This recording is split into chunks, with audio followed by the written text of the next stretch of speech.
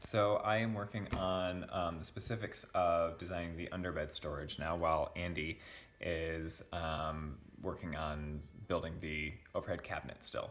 So I go out and give him a second set of hands if he needs a second set of hands, and other than that I'm planning the underbed storage. So we have this plan in the SketchUp app or online.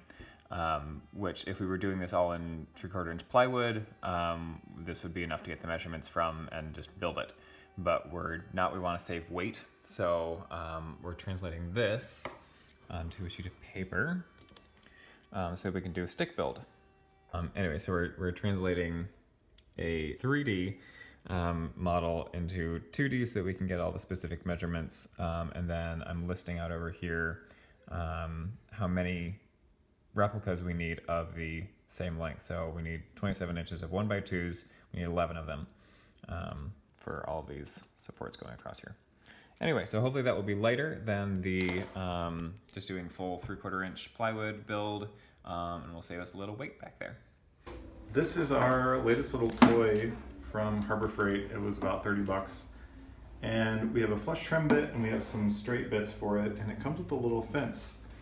So the brackets that are coming out of the ceiling need to come through the top of the cabinet, and so we use the fence to set up a 3/4 inch straight bit to come in right at the edge of this.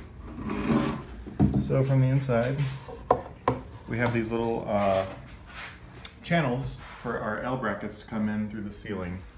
We traced those on yesterday with the dry fit, so we knew where to put them. And now I'm just attaching the skin, so we have one last skin on the bottom, and then we can make the doors or hang it when we're ready. Sweet. So, as we were nailing the Luan on the outside of the cabinet, so as we were nailing this stuff on with all these little tiny nails that don't take a whole lot of effort to go in, the pocket holes that we had drilled in just blew out. So this piece was hanging out down here and the screw was just hanging up here. So we have thrown a bunch of wood glue in there and we're clamping them on both sides. They blew out. So we are waiting for that to set up. Holy cow. Really a frustrating, kind of scary moment. So on the next set of cabinets that we're doing almost this exact same way, we are going to have, oh, I don't have them right now. Anyway, we're just gonna put little supports in here in between the two sides so that as we are hammering on this side, this has more to support it than just the screw. I think the screws will be fine to hold it once it's sitting at the top as just a cabinet, but for taking blows from a hammer, it couldn't hold it. Yeah, so hopefully that will set up and stay strong, and hopefully we will stay strong and keep moving forward.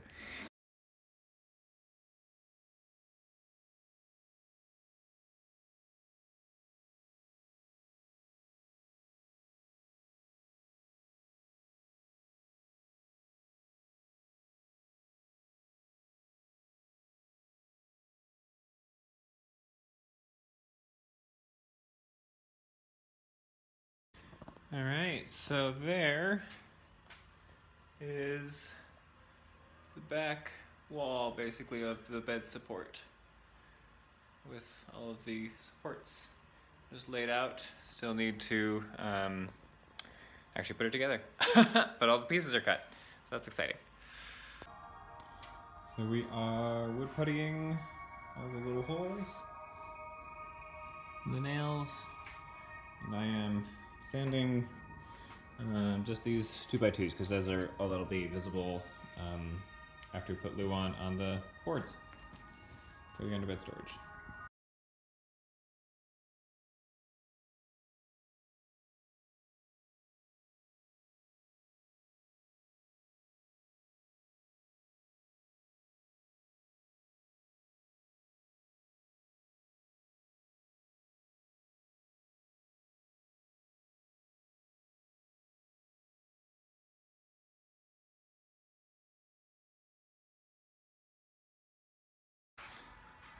So we took the clamps off briefly to do wood putty, and nothing exploded.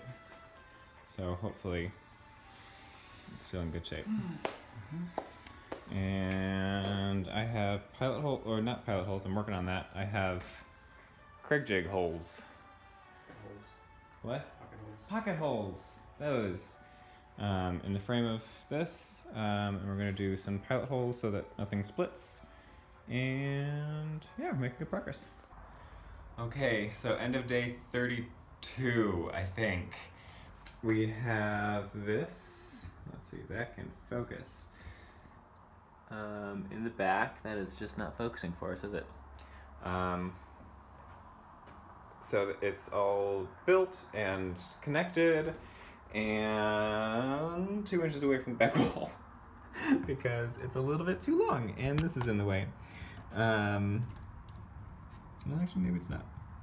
Anyway, it's not quite where we need it to be yet, but we will start with that tomorrow to get that figured out. But it's nice to see something going up, kind of, in here.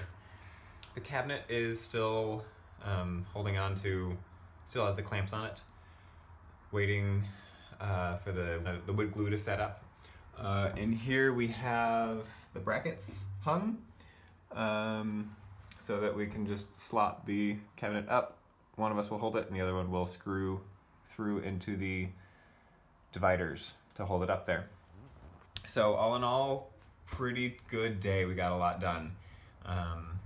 And hopefully we're pretty well set for tomorrow as well. I think we'll be able to hit the ground running tomorrow. So going well.